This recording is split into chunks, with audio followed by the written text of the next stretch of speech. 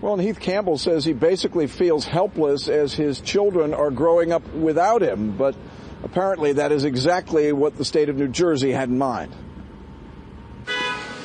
It was the Nazi names that Heath Campbell says got his children taken away in the first place. So where's the strategy in wearing a Nazi uniform to ask a judge for child visitation? Do you think having the uniform will help or hurt your cause?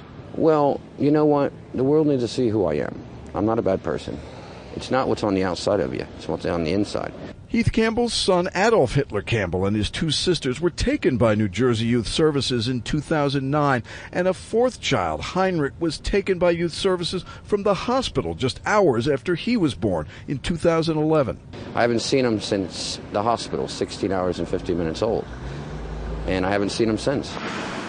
In the Fuhrer's uniform of a Hitler's order group he founded, Heath Campbell left the Hunterdon County Courthouse frustrated at an apparent mix-up in hearing dates. I'm going to tell the judge, I love my children, I want to be a father, let me be it. Let me prove to the world that I'm a good father.